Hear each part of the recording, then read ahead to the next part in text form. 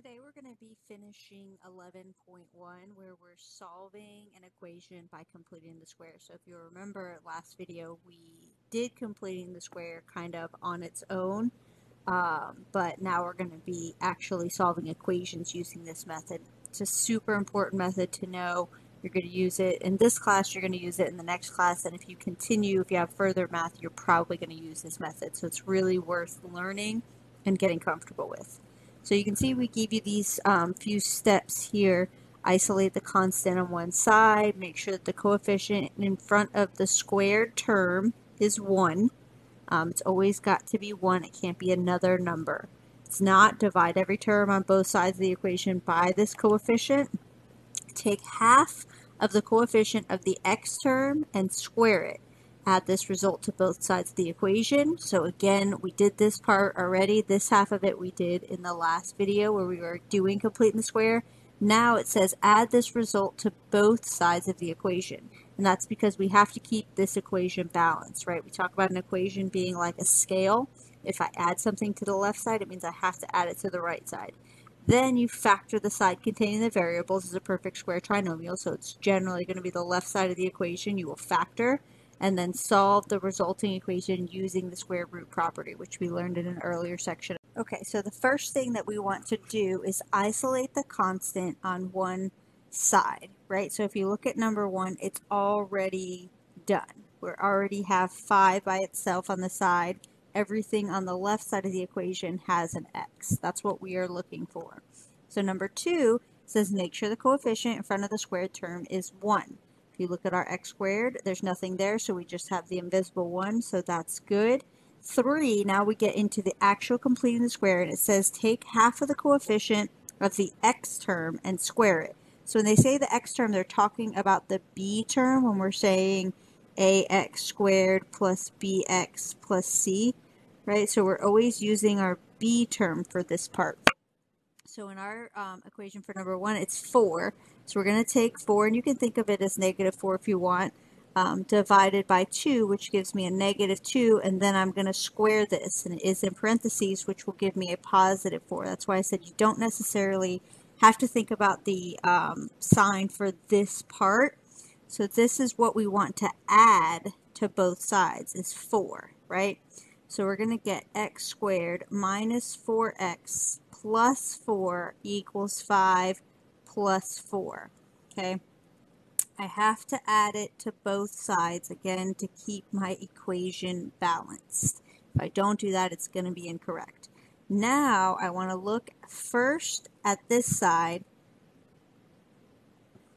the left side, and factor this. We already know it's a perfect square trinomial. If we did our steps correctly, it should be a perfect square trinomial. So it's going to be x, it's going to take the sign of the b term, so minus, and then it's the number before you squared it, so it's 2 squared, equals 5 plus 4 is 9, okay? So now we use the square root property to solve this equation because it's just x minus 2 squared. It's something squared equals 9. From here we take the square root of the left side, we take the square root of the right side. Square root of something squared will cancel out, right? So I'm just left with x minus 2 equals plus or minus the square root of 9. Hopefully you're getting comfortable with these square roots. Is 3. So then I solve for x plus 2 and plus 2. So I get x equals 2 plus or minus 3. And I need to actually solve this and get a solution set of answers. So I say that x is equal to 2 plus 3 or x is equal to 2 minus 3. 2 plus 3 gives me 5. 2 minus 3 gives me negative 1. So my set is negative 1 and 5. Okay. So it's kind of a lot of steps, but it's the same steps every time. So looking at number 2, again, we want to isolate the constant on one side. So we're going to add 5 to both sides. That's the number 1 step at the top. So we get x squared minus 8x equals 5, right? And generally when I'm writing this, I like to leave a little blank here on the left side, so that I remember that I know I'm going to have to add something over there. Now I want to make sure that the coefficient in front of the square term is 1. It is. There's nothing written there, so I know it's an invisible 1, so I'm good with that step. Step number 3 says take half of the coefficient of the x term or the b term and square it. So I'm going to take negative 8 divided by 2. I'm going to half it. Gives me a negative 4. And then I'm going to square that, which is going to give me a positive 16. Negative 4 times negative 4.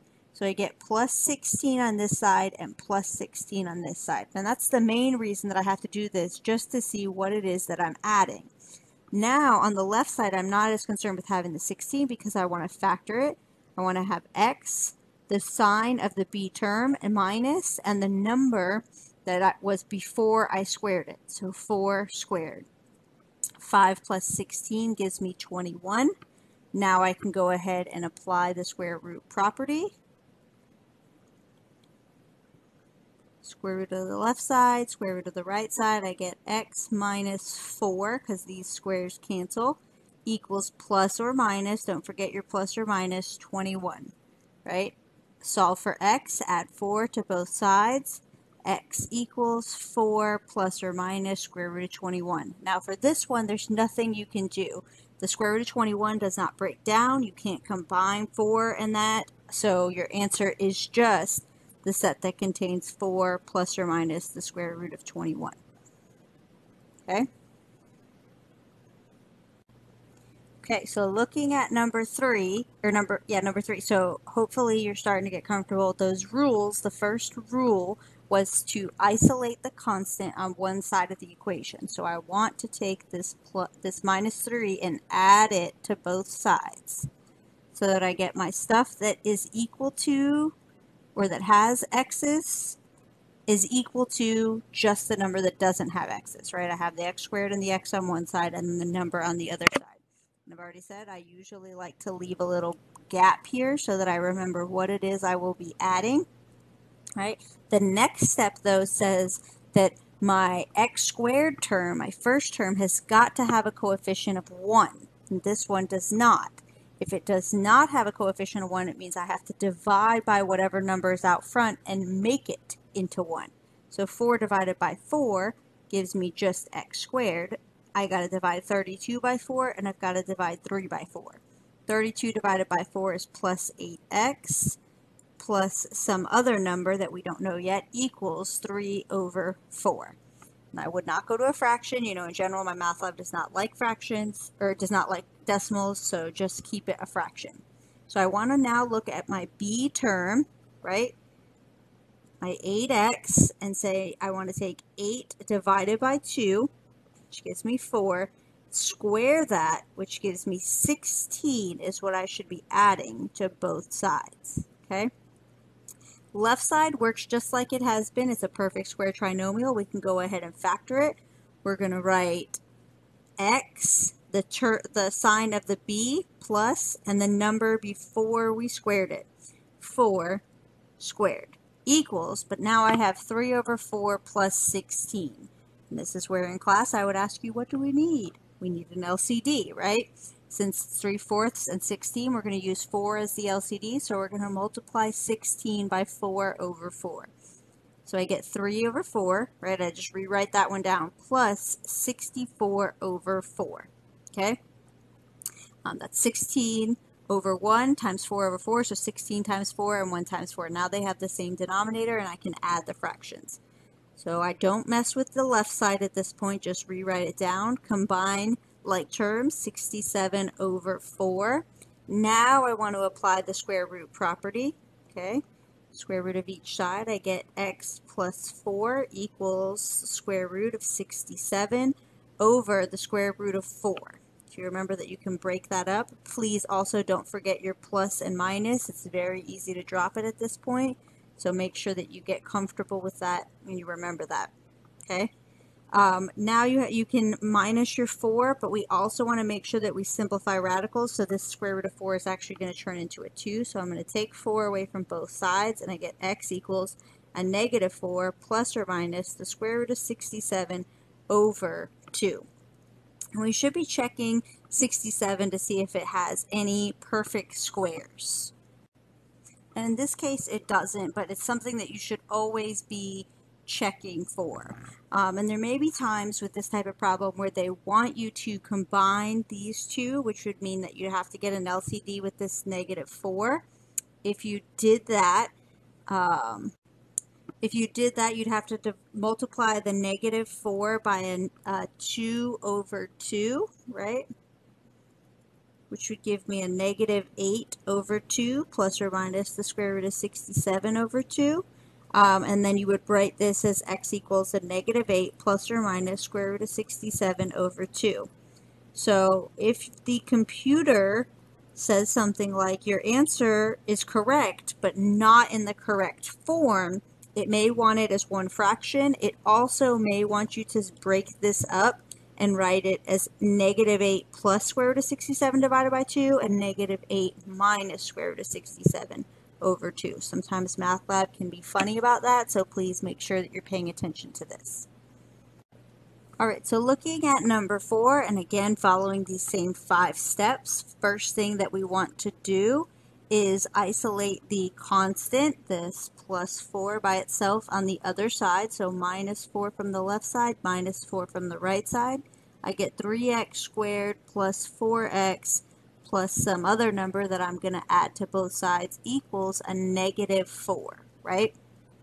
The next step, if you remember, is to check and see if the coefficient of the x squared term is 1. And this time, again, it's not. So remember, like the last problem, we have to divide by that coefficient. And it will cancel out for this one. But we also have to divide all the rest of the terms. You don't have to divide the last one because there's actually nothing there right now. It's just a 0. It's just a placeholder. So I have x squared plus 4 over 3x plus some number that I want to add equals a -4 over 3. Okay, so now I need to take my b term like I did before and divide by 2. Okay, so I have 4 over 3 divided by 2. And this is where everybody freaks out and panics because now I have 4 over 3 divided by 2. I have a fraction divided by a number. So please remember fraction operations. When this happens, if this happens, you're going to use keep, change, flip, right? So I'm going to keep my numerator fraction, 4 over 3, change to multiplication, and flip. This is technically 2 over 1. So I'm going to multiply by 1/2, right? Which kind of should hopefully make some logical sense to you. Because if I'm dividing by 2, I'm halving something or I'm multiplying by a half, but you have to think about it. If you don't, you're going to mess up and you're probably going to get this wrong. So you're doing 4 over 3, we're dividing by 2, which means we're going to keep, change, flip. We're going to take 4 over 3 times 1 over 2. You multiply this, you get 4 over 6, and then don't forget you have to square it. You can simplify this first to 2 over 3. They're both divisible by 2. And then I'm going to square it. So I know right now, though, that this 2 over 3 will be my factor when I factor on the other side, right? When I square it, I get 4 over 9, right? So please make sure you're taking these steps one at a time, right? I'm going to do a little line like this to help you remember that this was separate. And it will help you if you write it off to the side of your paper and you don't try to do it in the same spot where you're trying to do the rest of your calculations. So we do 4 over 3 divided by 2. So 4 over 3 times 1/2 gives me 4. 4 times 1, and then 3 times 2 is 6. I simplify this, divide each by 2, gives me 2 over 3, and then I square it. When I square the top and the bottom, so I get 4 over 9. So plus 4 over 9 on this side, and I'm also going to add 4 over 9 on this side. So going back to the left side is going to be factored. We have x, we use the sign from the b term, plus, and then we use this number, again, that was before we squared it. It's uglier this time, it's a fraction, that's okay, equals a -4 over 3 plus 4 over 9, right? This was what we had to start with, and then we added 4 over 9 to it.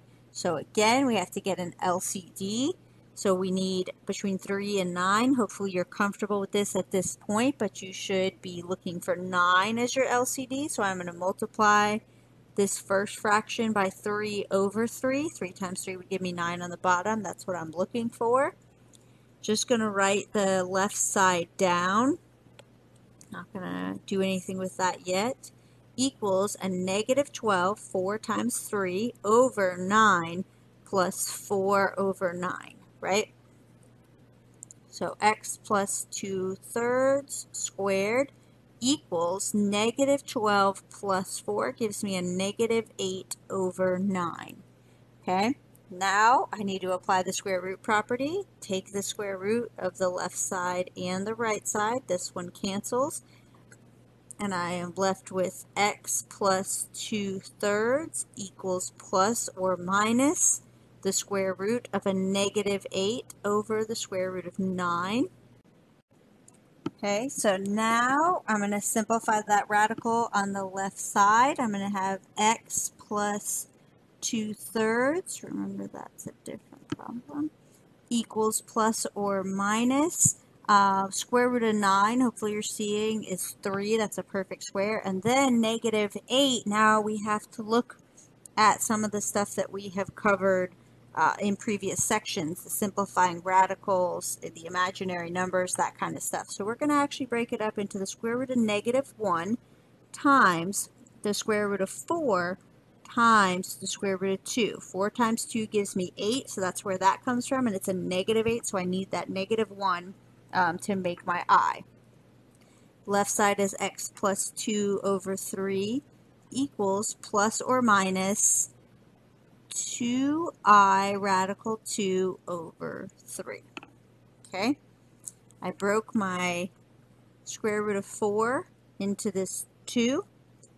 Square root of negative 1 is my I, and then I have the square root of 2 brought down.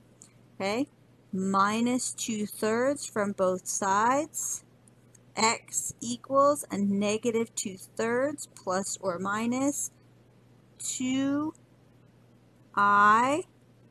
radical 2 all over 3. Okay?